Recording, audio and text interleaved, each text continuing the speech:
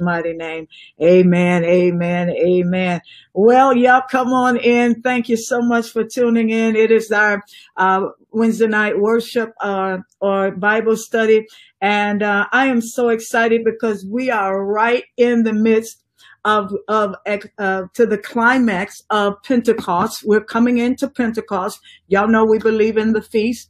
And we just left Passover. We're going to Pentecost. Penta means 50, also a Jubilee type of understanding. But we're moving into the Pentecostal revelation. And we're going to spend these next several weeks talking about the indwelling presence of the Holy Ghost. The indwelling presence of the Holy Ghost. We've had two teachings in this series, and we talked about the indwelling spirit and the capacity of your spirit. Tonight, we're going to talk about the power, and then Sunday, we're going to talk about the wealth that he brings. So let's get your Bibles. Let's go to the Word of God. Let's see what the Word of God says about this Holy Spirit. This Spirit lives in you. Our foundation scripture is John 14, and we're going to look at, I just like looking at verse 12. This is a Bible study. Come on, grab your Bibles. Let's go. Y'all know I love reading the Word of God and being a part of what God is doing with the Word of God. So get ready. Let's go. God's going to do some amazing things. So let's go. Let me get this going, and we'll go. Y'all know I'm trying to get everything going straight. Amen. And it's going straight. Glory to God by the grace of God. So here we go. John 14, look, verse 12. Verily I say unto you, he that believeth on me, the works that I do shall he do also, and greater works shall he do, because I go to my Father. Say greater works. Say greater works. Say greater works. And whosoever shall say or ask in my name, that will I do, that the Father may be glorified. He says, whatever you ask in my name, I'll do that the Father may be glorified. Now we're looking at a technology right here. He says, whatever you ask in my name, that will I do, that the Father may be glorified. So if your asking does not glorify the Father, then you cannot, read the scripture. He says, whatever you ask in my name, that will I do, that the Father may be glorified in the Son. That whatever you ask for must glorify the Father and elevate the Son. And look what he says. If you ask anything in my name, I'll do it, with that concept, with that understanding. If you love me, keep my commandment. I will pray the Father, he will give you another Comforter. Let's read that in the Amplified. So our foundational scripture is John 14:16. Let's read it in the Amplified. And I will ask the Father, he will give you another Comforter, a counselor, a helper, an intercessor, an advocate, a strengthener, and a standby. We could really just stop right there and take the whole rest of the several weeks talking about each attribute of the manifestation of the Holy Spirit. He's going to give you another Comforter, a counselor, a helper, an intercessor, advocate, strengthener, a standby, that he will remain with you forever. He will remain with you forever. Then the Bible says, even the Spirit of truth. Not only is he counselor, helper, intercessor, standby, advocate, parakletos, he is your comforter. He is your Spirit of truth. Do you see all of the manifold manifestations that the Holy Spirit has? And the Bible says that the Holy Spirit comes to live in you. The Spirit of truth, whom the world cannot receive, because he receives him not, neither know him, but you know him, for he what? He dwells in you. He what? All of this is in you. Now, the Holy Spirit is the most neglected teaching in the body of Christ. We have emotionalism, we have stimulation, we have feel-good messages, but we don't have clarity on who is dwelling on the inside of us. And 90% of our prayers could be answered, 100% of our prayers could be answered if we pray the right prayers. And if we look at who we are and the capacity of who who indwells in us, we wouldn't have to be going through a crisis.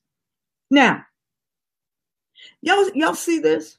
If everybody who say they are baptized in the Holy Ghost, would operate out of the attributes of the Holy Spirit, we would never have a crisis. We would never live in lack. We would never be in bondage. We would never, look what he says. He says, he dwelleth with you and shall be in you. Wow. This comforter, this counselor, this strengthener, this helper, this advocate, this parakletos, asuramanta, this spirit of truth. Wow. Look at verse 26. But the comforter, which is the what? Holy Ghost. The comforter is the Holy Ghost, the Ruach HaKodesh, the Ruach HaKodesh, whom the Father will send in my name. He shall teach you all things. So not only is strengthen, a standby, helper, deliverer, advocate, parakletos, spirit of truth, he's going to teach you all things. Wait a minute.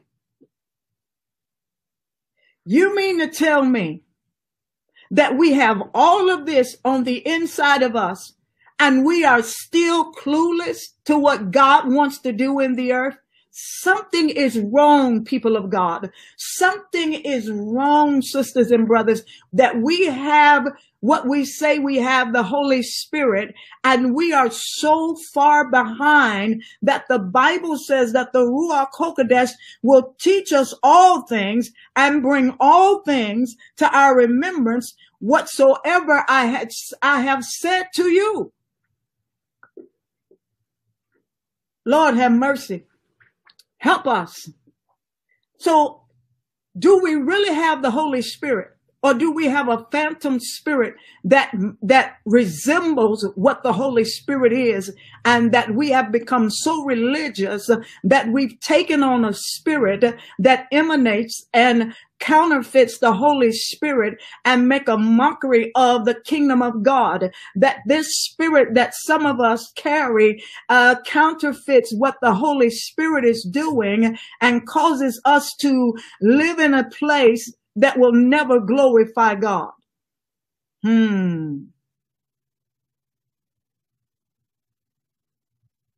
If he says, this is dwelling in you. Let's go to Romans 8. Now I'm going to be a little redundant because I want those who haven't heard to catch up. We are talking about the indwelling. Tonight we're talking about the spirit of power. The spirit of power. So the whole series is the indwelling presence of God.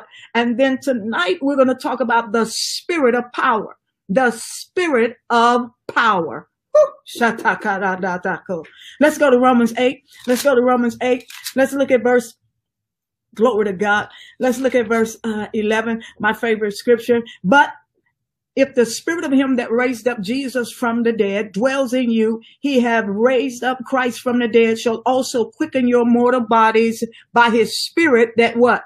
Dwells in you. By whose spirit? His spirit that dwells in you. Remember, God is in Christ. Christ is in God. God is in Christ in you, and Christ is in you, emanating, come on, and manifesting the work. So you have God the Father, God the Son, and God the Holy Spirit, the spirit that dwells on the inside of you. Colossians says that Christ in me is the hope of glory. Christ in me is the hope of glory. Now, let's look at, he says, the same spirit that raised Jesus from the dead dwells in you. Dwell in you. The same spirit. The same spirit. So our discovery is to discover this being that lives on the inside of us. This is a being that lives. It's not just a wind, goosebumps, that's something to make me shout. It is the governing powers of the Father himself that lives on the inside of you. And if we're going to make it through what we call this crisis, what we call this end of the era, this awakening, we're going to have to do it by the Holy Spirit. It's going to have to be by the one who created everything in the beginning. It is Ruach Kodesh. It is pneumatology, the study of Holy Spirit. It's learning the language, living moment by moment. Come on, led by the Holy Spirit, allowing him to teach you and to remind you or bring all things to your remembrance, whatever the Father has said, even in your infancy state. Even before you even got here, you have a conversation with God. The Bible says in Ephesians, he chose us before the foundations of the earth. That means you have pre-existence in God, with God. And come on, you emanate the presence, the power, and the glory of God in the earth. Now let's go to Romans 15. Somebody is living in you. And remember, I told you, I hope it's the Holy Spirit. Somebody is living in you. There is a being that's living in you. Now look what he says. Now the God of hope fill you with all joy and peace in believing that you are bound in hope through the power of the Holy Ghost. He says the God of hope fill you with all joy. You know, look. One of the attributes and signs of the baptism of the Holy Spirit is joy. Joy. That you may be filled with all joy and peace in believing that may abound in hope through the power of the Holy Ghost. Through the power of the Holy Ghost. Now skip down to verse 19. Through mighty signs and wonders by the power of the Spirit. Wow. Through many signs and wonders through the power of the Spirit.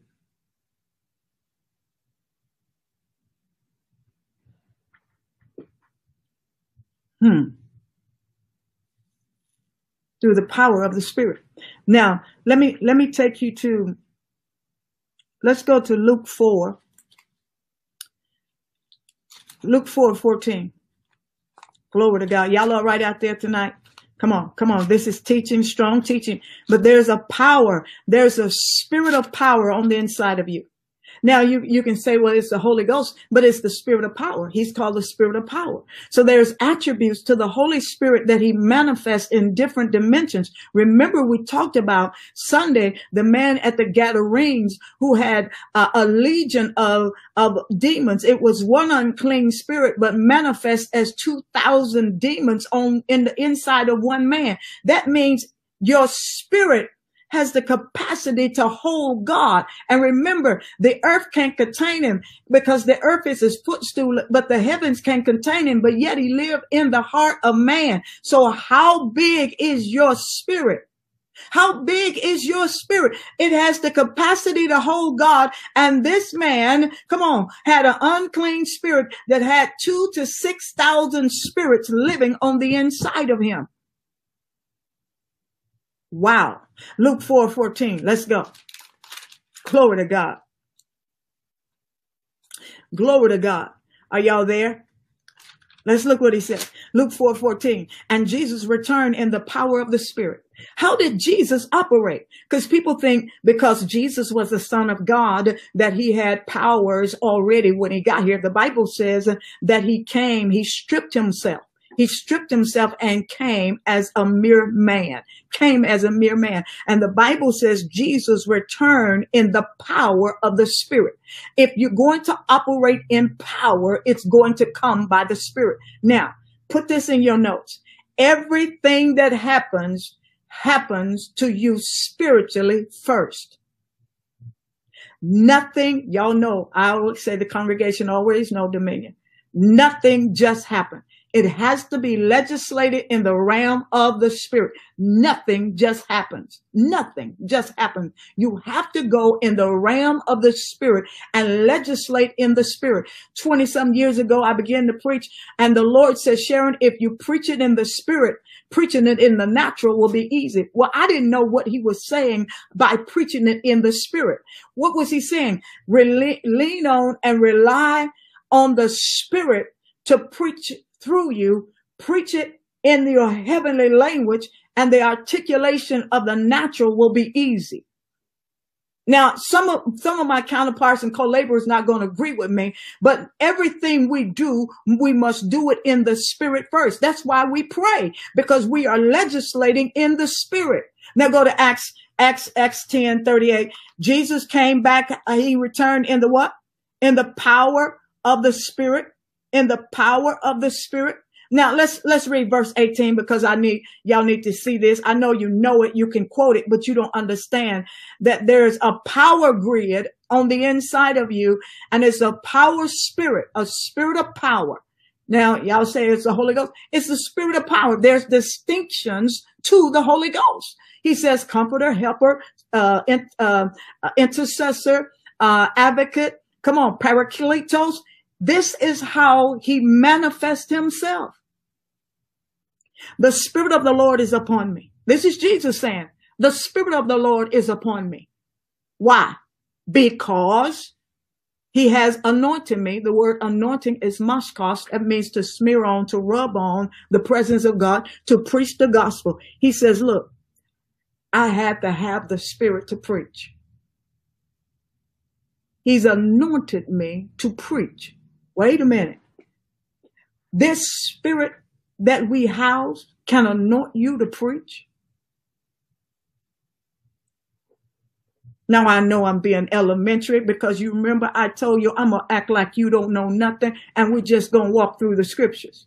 There is an anointing to preach. Oh, and you can't get it by listening to somebody else, trying to emulate, trying to, take somebody else's notes, trying to get it. There's an impartation, a limited impartation of an anointing, but the fullness of the anointing is going to come from the Holy Ghost. The Lord says, the Spirit of the Lord is upon me. Why? There's a reason why the Spirit is upon you, not just to run in church, to have goosebumps, because he has anointed me to preach the gospel to the poor. He has sent me. So not only does he anoint, he will send.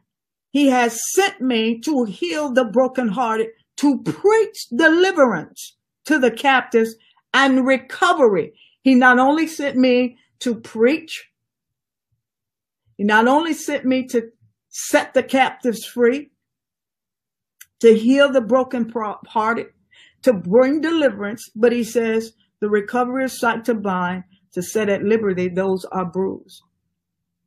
Wow. This one Holy Ghost. Go to Acts 10:38. This one Holy Ghost. Now, Jesus, remember growing up, we said if Jesus just was here, we would be all right. But Jesus said, it's expedient that I go away. It is at your advantage. It's advantageous that I go away, because if I don't go away, the Comforter won't come. Glory to God. It's the Holy Ghost that will anoint you. You get an impartation from your man and woman of God, but the anointing comes by the Holy Ghost. And the Bible says that when you are baptized, now remember, I am saying that we are carrying a being, but I don't know for real if it's the Holy Ghost. It is some kind of being, but I don't know which one it is. Come on, Acts 10:38. Y'all know this is my favorite scripture. How God anointed Jesus with the Holy Ghost and with power, with the Holy Ghost and with power. There is a spirit of power that came upon Jesus, and with power, who went about doing good and healing all that were oppressed of the devil. If we are going to overcome in this season, it's going to be by the resident power that's on the inside of you via the Holy Spirit.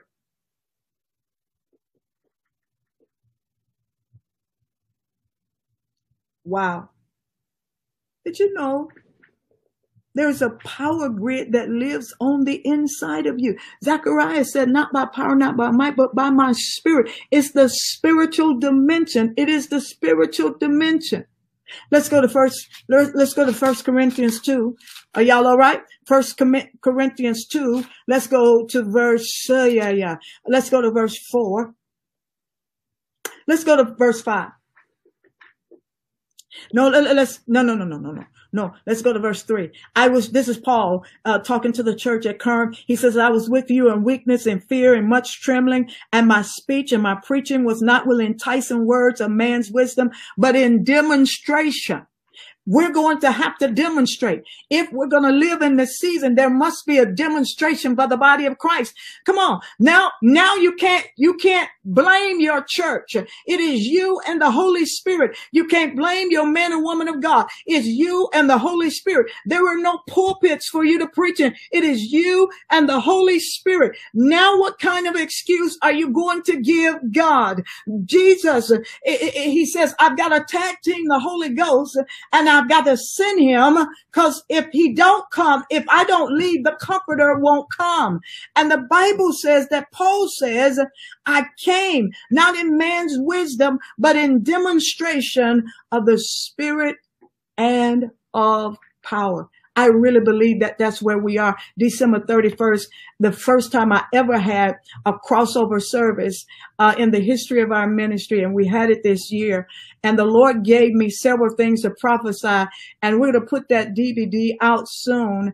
And one of the things I said is that we're going to see men and women of God who will be raised in power and authority, and we will see signs and wonders in an unprecedented way. We're going to see the glory and the power of God. And I really believe that there is a remnant that's on here tonight, that there are those who will be reckless with the Holy Spirit, remove the limits, and allow him to resurrect in you power grids, that the spirit of power, the spirit of power will rest on you to do mighty things in the earth, where we can come back as bold as lions and walk in the power and the authority. Look what he says, that your faith should not stand in the wisdom of men, but in the power of God.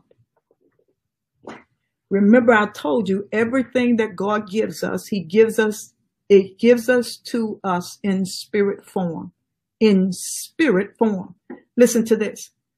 First Timothy 1:7 says, for God did not give us the spirit of fear. Fear is a spirit. Wow. Fear is a spirit. Love must be a spirit. Love is a spirit. Faith must be a spirit. Then he says, but love, spiritual dimension of love, power, spirit of power, and the spirit behind a sound mind. See, when it comes to God, we can put all of the spirits on the demonic. He's got a spirit of divination. He has a spirit of fear. He has a spirit of perversion. He has a spirit of addiction. He has a spirit of, but nobody's saying, oh, she's got the spirit of power on her, or she's got a spirit of love, or she's got a spirit of abundance, or she has a spirit of wealth. Or we talk about the spirit of poverty, but nobody switches it and reverse what the spirit is. Wow. Or we can talk about the spirit of poverty, but when you start talking about the spirit of wealth, what do you mean the spirit of wealth? Well, if there's a spirit of poverty, there has to be a spirit of wealth. There has to be a spirit of riches. Or the spirit of infirmity. You could talk about the spirit of cancer, the spirit of infirmities, or the spirit that causes infirmities or weakness. But nobody wants to say, oh, she's got a spirit of healing on.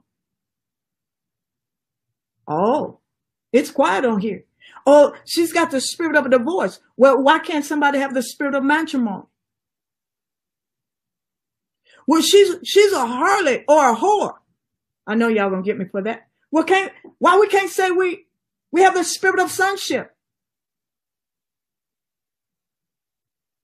Oh, she's got to contaminate. The Bible says that Daniel had an excellent spirit. Nobody wants to talk about that, an excellent spirit. So when it comes to the church, we don't want to say that it's a spirit, because the spirit, mandale bon soto, So we can say the demons, the demonic side has all of these spirits, and then God, we just left to fight with these spirits that we just said you have a counselor on the inside of you. You have a standby. You have a strengthener. You have a teacher. You have the spirit of truth. You have power.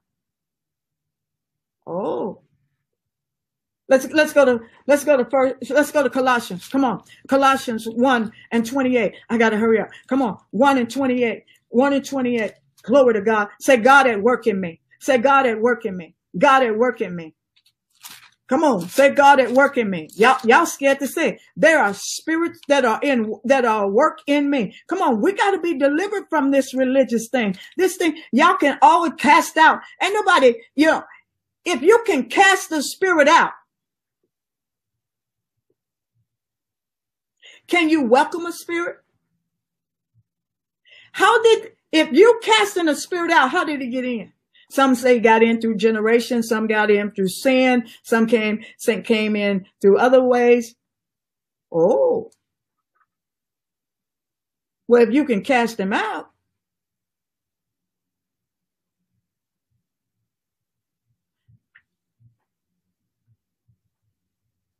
And I'll pray that another comforter will come. He said, and I'll pray to the Father that another comforter will come. And I will pray to the Father, and I will pray to the Father. Y'all scared. And I will pray to the Father. And I will pray to the Father. Let's go to verse 28.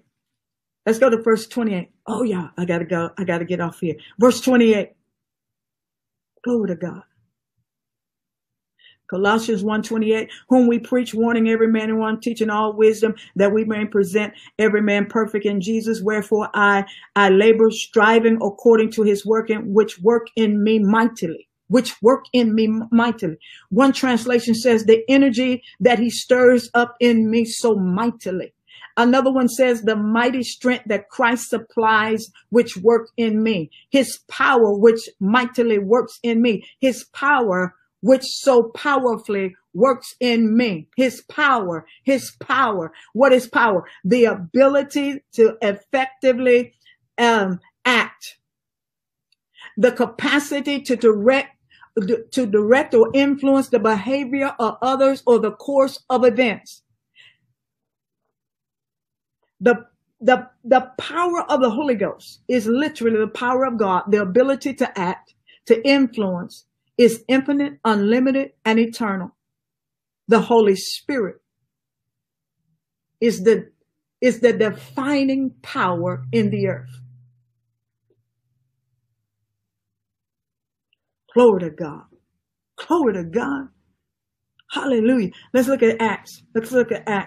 And then we're going to wrap it up. Let's look at Acts. There's a resident power on the inside of you. Behold, I give you power to tread on serpents and scorpions and all the power of the enemy. And nothing shall by any means hurt you. And nothing by any means shall hurt you. And nothing shall. There's an inside power. Come on. We're not worried about the government. We're not worried about the corona. Come on. We are not living. We've got the spirit of power. We've got the spirit of faith working on the inside of us. We've got the spirit of a sound mind. Y'all don't like this. Everything that God gives us, he gives us in the spiritual dimensions first. It is spirit. Acts 6 and 8. Glory to God. Hallelujah. Acts 6 and 8.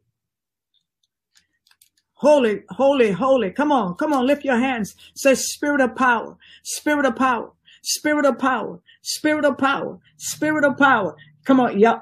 See, God at work in you. No, not the laying on hands. There is an impartation you can get with the laying on of hands, but there's a spiritual dimension of the Holy Spirit that lives on the inside of you, and he has the power you need. And I'm talking about all kinds of power. He has governmental power, legislative powers, executive powers, judicial powers. He has atomic power, nuclear powers. Come on. Y'all always talking about these powers, but he's going to show you, to demonstrate through you. Acts 6:8. And Stephen, full of faith and power, full of faith, spirit of faith. And we having the same spirit of faith. And we having the same spirit. You mean faith is a spirit? Yes, it is. There is a word of faith. There is a spirit of faith. The Bible says the just shall live by faith. But the Bible says that he has given every man a measure, a dimension of the spirit, whereby they may operate according to their purpose and destiny. And we having the same spirit of faith. And we having the same, see, nobody wants to go into the spirit of God. Everybody wants to be these spiritual giants and be those who will cast out demons and cast out. And we can call all these spirits, but nobody can call the spirits of God. Well, Nesbitt, no, Nesbitt, we've got to come out of this elementary mindset and begin to interact with the host of heaven, interact with the beings and the angels that God has created, and ordained for our dimension and for our generation. And we're going to have to employ, come on, what is coming on the earth? We're going to have to employ those things that are in the heavenly realms, the host of heaven and the angels and the creative beings that God has created, and the superior wisdom and the superior knowledge and understanding and the technologies. You are not this little wimpy, weak Christian. If you have been baptized in the Holy Spirit, you have a God that lives on the inside of you, and you have to dominate in your sphere of influence. You've got a dominating governor on the inside of you. Stop backing up. Stop talking about how bad it is, how poor we are, how emaciated we are, how broke down we are. We have God himself that lives on the inside of us. God help me. I am weary of the body of Christ complaining. It was the very thing that kept the children of Israel out of the land of abundance. Because when they went through a hard time, they didn't know how to talk faith. They didn't have the language of the promise. They didn't have the spirit of the promise. They had the spirit of bondage. Glory to God. Glory to God.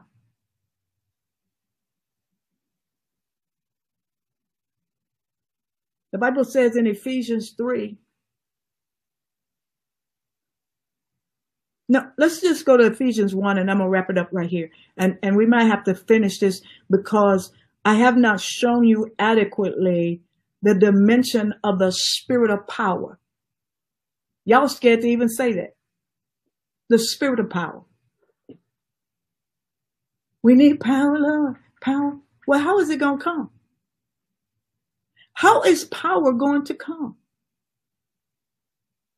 Do you think it's just a little goosebump that comes on as the power? Now, the Bible says that Paul, from his body, handkerchiefs and cloth were put on the diseased and the demoniac. And the Bible says that they were healed. What happened? Spirit got in the cloth. The Bible says that God told Moses, take 70 men and put that spirit that's on you, put it on them.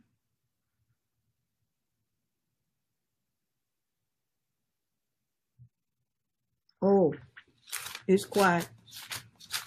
I wish I had a church tonight.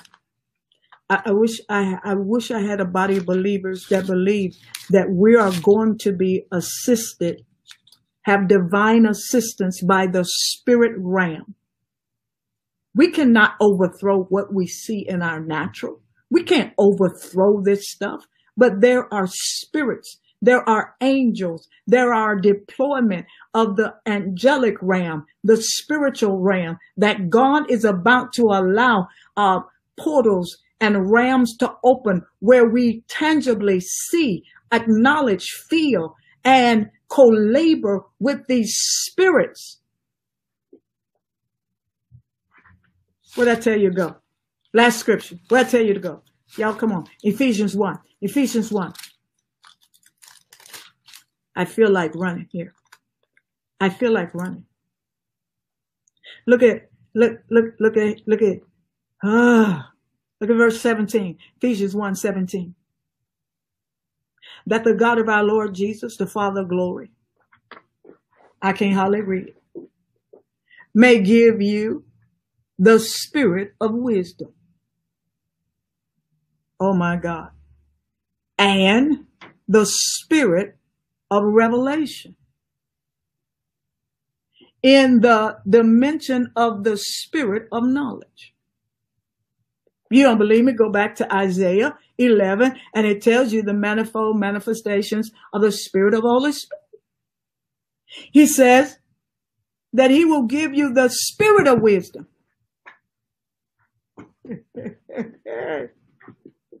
Ooh. That wisdom is a spirit. Wisdom is a spirit. Then revelation is a spirit. Look, he says he wants to give it to you, but what has to happen? The eyes of your understanding has to be enlightened. Because the natural mind can't understand this. That you may know the hope of his calling, what is the riches of his glory and the heritage of the saints. Verse 19 is where I want to be. And what is the exceeding greatness of his power, the exceeding greatness of his spirit of power toward us who believe according to the working of his mighty power. Woo! Look what he says. Which he wrought in Christ when he raised him from the dead, set him at his own right hand in heavenly places, far above all principality, power, dominion, and might, and every name that is named. Wow. And then the Bible says he made us to sit together. Do y'all see this? The spirit of wisdom, spirit of faith, spirit of power, spirit of truth, spirit of victory.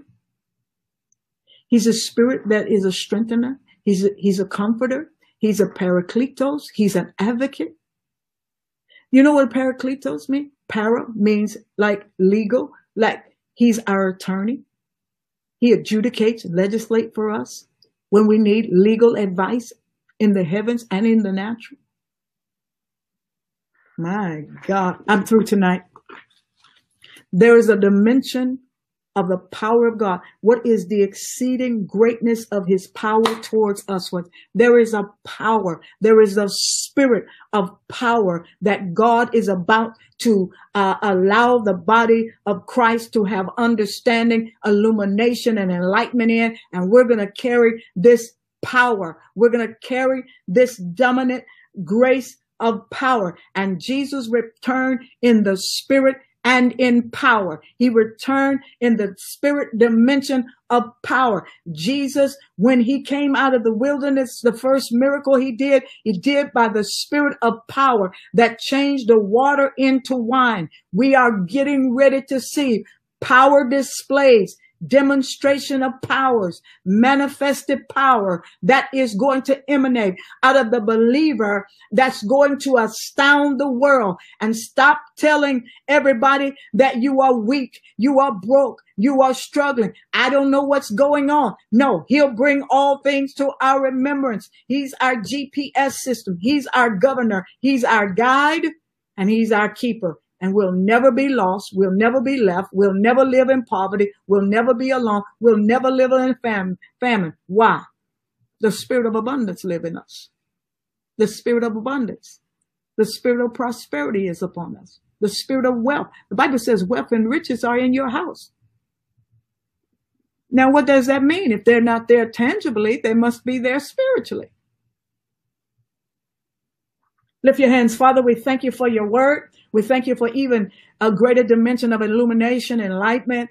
Give us the capacity to hold revelation, to understand what we house, who lives on the inside of us, Ruach HaKodesh. Forgive us for short-circuiting his power in us. Give us the grace, the might, and the understanding to walk in this power, this dimension, this love, and that we'll be able to allow him to do what he wants to do in us in Jesus' mighty name. Y'all give God praise for his word. My God. Hallelujah. The word of God. If you read the word, it'll bless you. I'm telling you, the word will bless you. If you read it, the word, it'll bless you. Amen. I want to give those who have never had the opportunity to give Jesus or make Jesus Lord of your life.